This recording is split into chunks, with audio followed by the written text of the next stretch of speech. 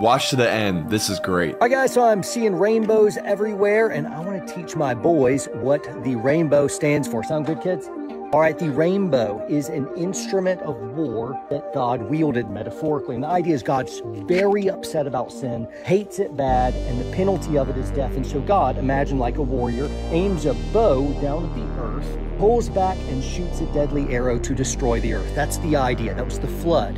Now, God, not wanting to drop the hammer on us and destroy us, makes a promise, I'm not going to do that again. And instead of a bow and arrow pointing down, God turns it up. Here, go ahead and hold it like that. Puts the bow in the sky like so, as if to aim an arrow up at the heart of heaven, because he will be the next target who dies for the world. It's a message of love amidst wrath that we should be getting. That's it. If you're grateful that God forgives us of our pride, type amen in the comments and click follow or subscribe for more.